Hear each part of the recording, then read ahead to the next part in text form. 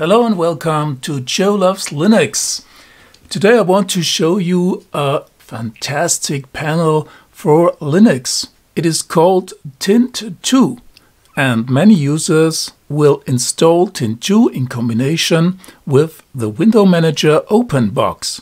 But it is also possible to integrate it in any desktop environment. Although you don't have to, because every desktop environment provides a panel which fits perfectly into the desktop environment. That being said, I think Tint2 is a very good alternative because there are so many configuration possibilities. I will show you a few examples in this video, so stay tuned.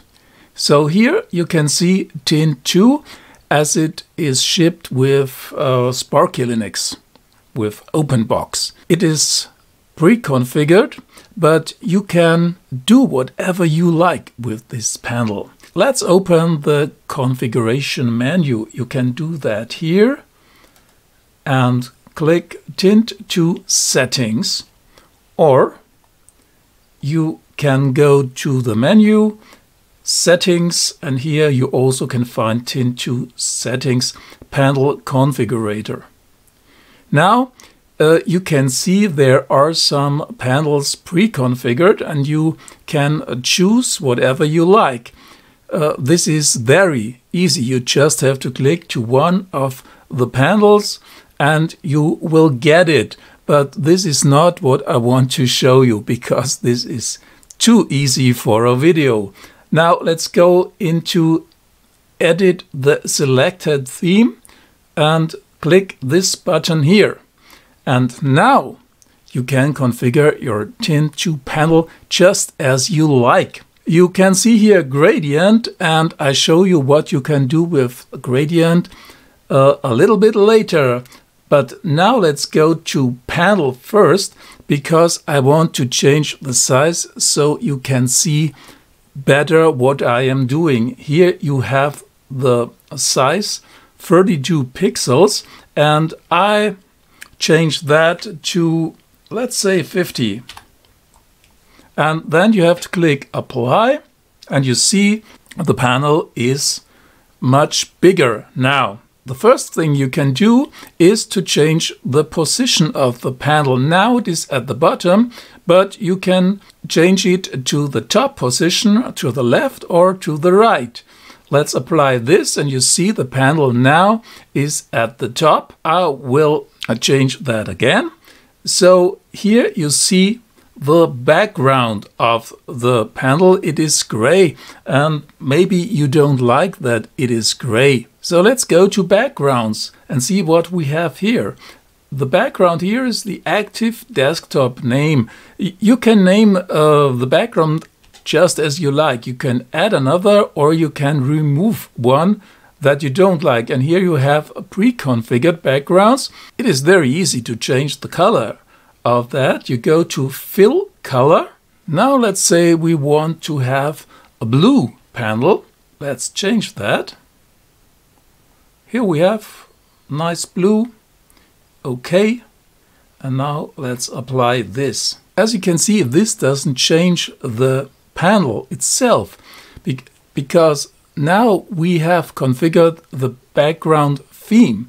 Now we have to go into panel and choose active desktop name because this is the name of the background we just configured.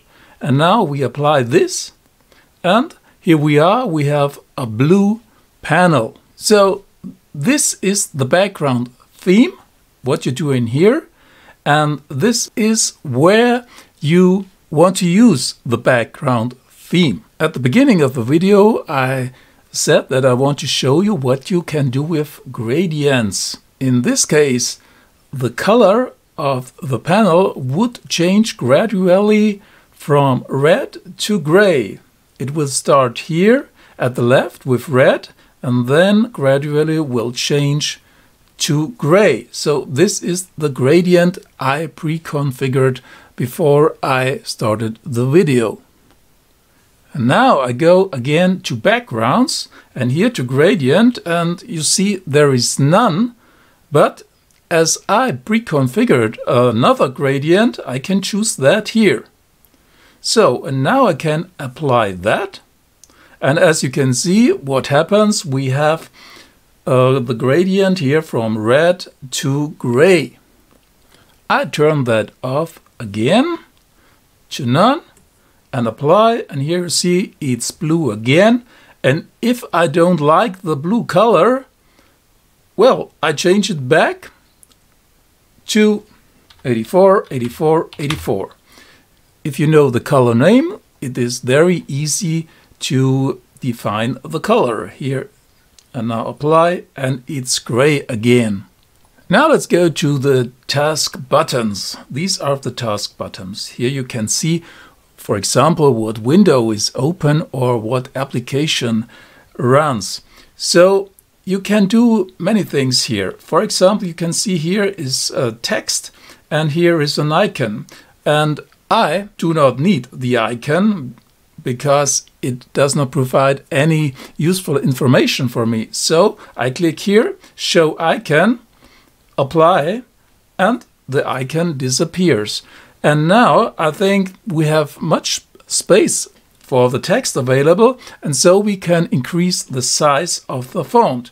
Now let's see where we can do that. Here is font, and it's sans 8.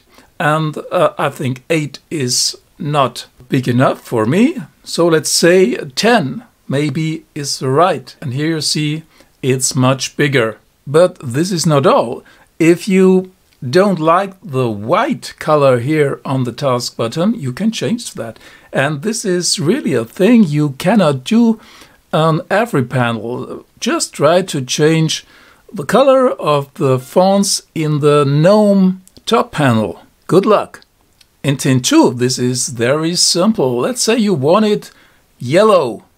I know you would not like a yellow color here, but I choose that color so that you can see the effect. Now it's yellow, okay, and now apply, and you see it's yellow.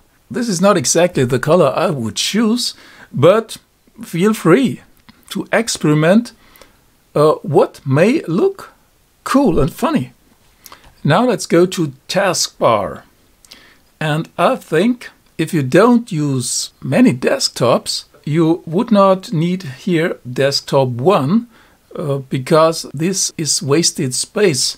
So show desktop name, apply, and it disappears and there is more space on your panel. For me, this would not be a good solution because I usually have 1 to 4 workspaces.